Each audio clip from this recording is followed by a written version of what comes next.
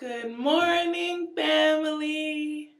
I wanted to make a video because I decided to let down the back of my mohawk because I just noticed over the past couple days having it, it was a lot of weight on my little neck. Y'all see how little my neck is? I have a little neck, big head, big head. So, and I noticed too, like when I put my hand in the back, like there was just, little areas that didn't get much air because when my stylist did the style, he did it while it was wet.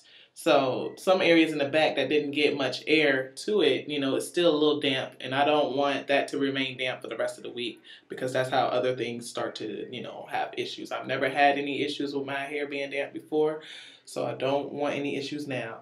But when I took it down and looked at it from the back and on the side, I was like, wow, my hair looks really long. Check this out, y'all.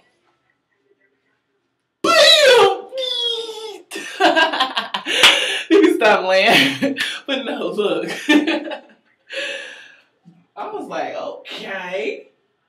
We got some hang time, y'all. We got some hang time. Long hair, don't care.